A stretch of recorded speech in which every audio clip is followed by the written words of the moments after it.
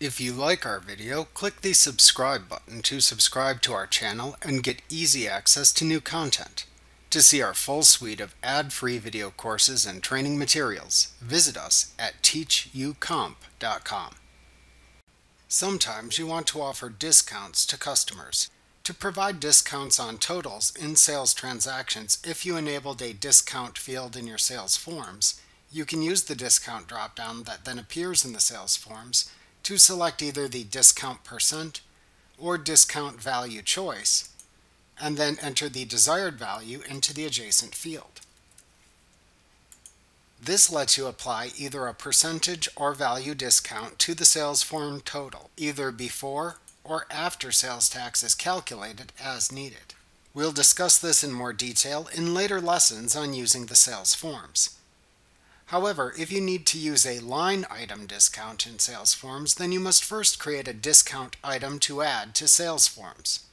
Note, however, that if you apply line item discounts in QuickBooks Online and are using the auto sales tax based on the customer's selected location, you will want to double check the sales tax calculation for accuracy, as using line item discounts in a sales form can result in an incorrect sales tax calculation if the sales tax category for the discount line item is incorrect.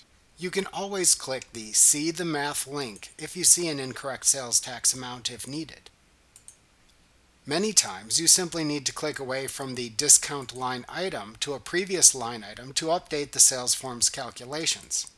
Alternatively, if needed, you can override the auto sales tax in the sales tax form in the window that opens after clicking the See the Math link in the sales form.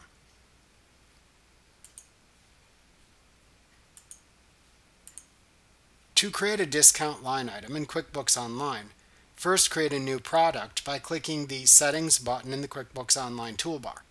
Then click the Products and Services link under the Lists heading. Then click the New button in the upper right corner of the page to open the Product Service Information pane. Click the Non-Inventory Item Type choice in this pane. In the Name field, type Discount or whatever you want to name the discount item. For example, to offer multiple percentage discounts, name the item Discount, and then type the percentage discount. For example, you could type Discount 20%. This helps organize multiple discounts if using different rates.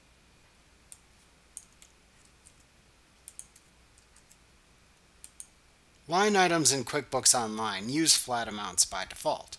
So to calculate percentage discounts, you must trick the software into calculating a percentage discount by entering the desired percentage as the sales price or rate, and then entering a quantity value equal to the subtotal to discount in the sales form when you later use the discount line item, as we'll see momentarily. So, if entering a flat discount amount, then just enter the amount to discount as a negative value into the sales price or rate field, or leave it blank to enter it at the time of sale. Alternatively, if you are entering a percentage discount, instead enter the discount percentage as a negative amount. For example, if creating a 20% discount, enter negative 20% into this field. QuickBooks Online Plus converts the percentage into its decimal equivalent. For example, entering negative 20% turns into negative 0.20 as its value. Next, change the income account to some type of contra income account like discounts given. If the discount shouldn't reduce the taxable total, then select Non-Taxable from the Sales Tax category dropdown. If the discount should reduce the taxable subtotal, then select the Taxable Standard Rate choice.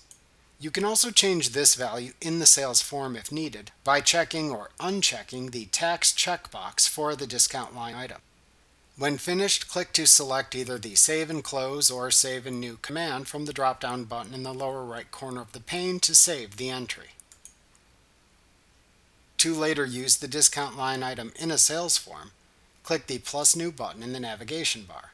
Then click either the Invoice or Sales Receipt link under the Customer's heading to open a new invoice or sales receipt as needed. From the Customer drop-down, select the customer for whom to enter the sale.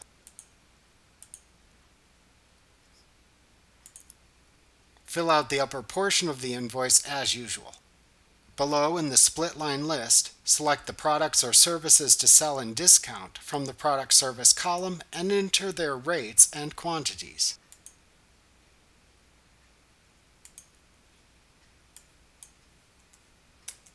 To use a percentage discount line item, if the only items in the sales form are the items to discount, first note the subtotaled amount of those items.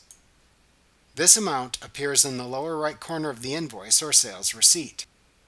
Optionally, if using the invoice sales form, you can click the Add Subtotal button in the lower left corner of the line item area to add a subtotal amount to the sales form. Next, for a percentage discount only, select the Discount line item from the next blank row in the line item area. You must then enter the subtotaled amount into the Quantity column for the discount line item. This ensures QuickBooks Online Plus properly calculates the discount for the items entered.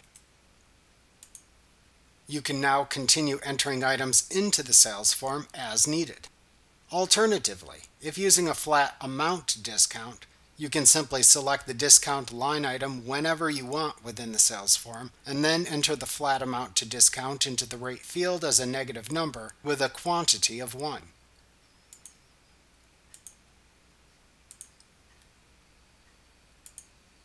However, after using either type of line item discount, you must then double-check your sales form's sales tax calculation, as companies using the auto sales tax based on location may show an incorrect sales tax amount collected when using a discount line item.